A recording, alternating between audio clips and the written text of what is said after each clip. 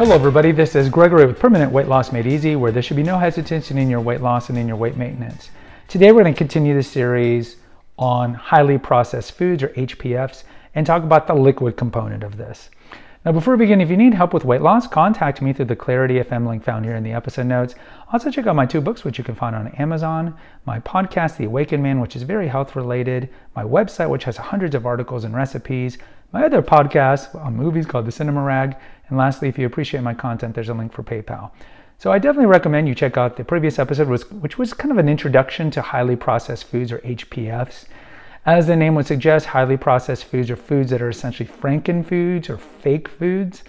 And so most of these you'll find in the middle aisle of the grocery store because they are so shot up with preservatives and they are so fake that they don't need to be refrigerated. So intentionally, the grocery stores will put these in the middle aisle and intentionally put the produce and the dairy and the meats in separate sections because they want you to wander through the middle aisles, because the grocery stores make money off of you buying these things. And of course the food manufacturers like Kraft, Nestle, and the different companies that make these crap foods want to make money off of you, and they charge high for these. A lot of it's for the packaging, and also because these foods are cheap to make because they don't really have a lot of good ingredients in them.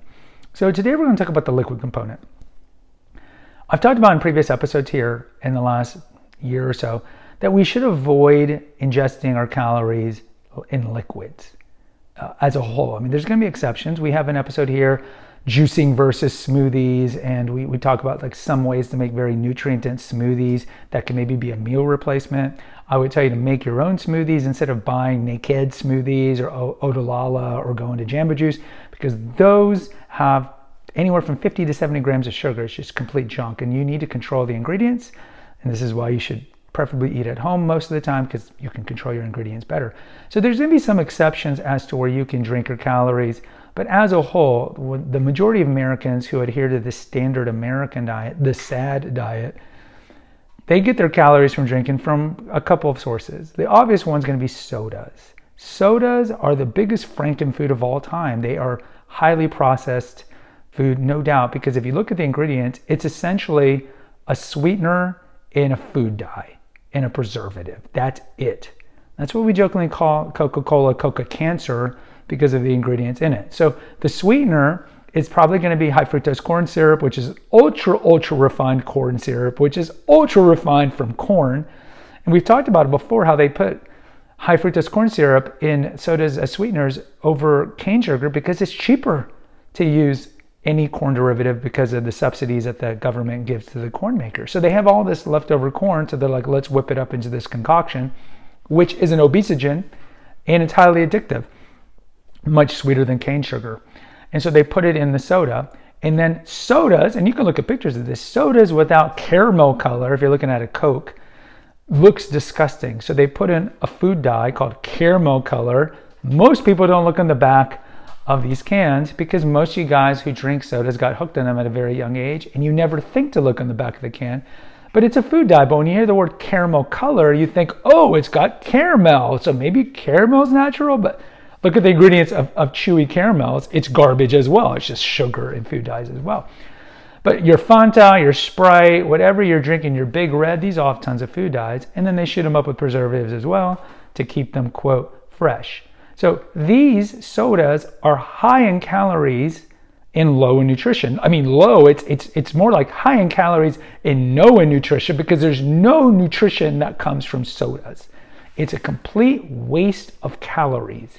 And like we talked about in the inaugural episode, the problem with highly processed foods is that they're high in calories and low in nutrition, or in this case, no in nutrition. So instead of the typical woman ingesting 2,000 calories a day, because we're eating a lot of these HPFs, you're consuming 3,500 calories a day. Your body doesn't need 3,500 calories a day, and therefore the excess deficit leads to obesity. So stage 1 is stop drinking sodas. So if you look at diet sodas, they use aspartame and acesulfame potassium, and some of them use Splenda. All of these have a very sordid past, especially aspartame. We have a couple episodes of The Awakened Man about the history of aspartame. Aspartame's been used in our food supply, so to speak, since the 1980s. And if you look at animal testing, Dr. Olney was a scientist who did testing in the 70s on aspartame before it was allowed to be in food and drinks, caused seizures in mice, caused tumors in mice, and a host of problems. So, and also the studies show that the more diet sodas you drink, the more likely you're going to be overweight. So you want to avoid diet sodas in general. So sodas in general, avoid. The other big culprit is going to be alcohol, because as a whole, alcohol, aside from maybe some ancillary benefits you can get from red wine in terms of resveratrol, alcohol in general is a class 1 carcinogen. Alcohol destroys your organs and should be avoided. Easier said than done, because a lot of people who drink alcohol, they're codependent on it, and it's like another vice that they started back when they were younger. And I would say, like with cigarette smoking, if it was that easy for people to stop drinking alcohol, they would, because I think people who drink a lot of alcohol do have a certain amount of cognitive dissonance, where they'll be like, oh, alcohol is not a problem, but then part of them knows, yeah, alcohol is a major problem, and they have a problem with it. So try to stay off the alcohol.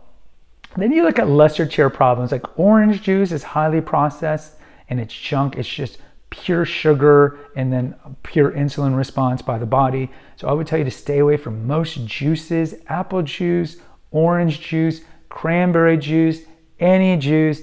And again, just garbage. It's just garbage, garbage, garbage. Milk, we have an episode on milk. I would tell you milk does have some benefits, but I would also tell you that milk does have some hypoallergenic effects that many people can have, but certainly compared to sodas and to sweet tea, which is another problem, and to alcohol, there are nutrient and nutrient benefits from milk. We do have some episodes here and at Naturopathic Earth where we rank non-dairy, quote, milk alternatives, so like soy milk and oat milk and all these things. You might want to check that out. But in general, I would tell you, do what I do. And of course, you know, I don't do what I do because I do it. Do what I do because I've lost over 100 pounds and I've kept it off for 30 years. So what I would tell you is, in terms of drinking stuff, water, unsweetened tea, black coffee, and then on occasion drink milk. And look, don't drink sodas, because again, it's like we have an intellect and a will for a reason. If we know there's absolutely no benefit that comes from drinking soda, then why are we drinking soda? You shouldn't be drinking soda. And the same thing you could say about alcohol, and same thing you could say about the juices, which have nominal, very low nominal nutrient benefits. So when it comes to highly processed foods, liquid-wise, I would tell you the only thing that you should have on occasion is make a smoothie on your own. Make it nutrient-dense, fat-dense. We have episodes on it here. And then juicing on occasion to cleanse the colon and some other things. And aside from that, and aside from milk here and there, just stay away from drinking your calories. Guys, post in the comments. I'd love to hear from you. Hit the notification, subscribe, and share button. Until next time, take care, God bless, and pray.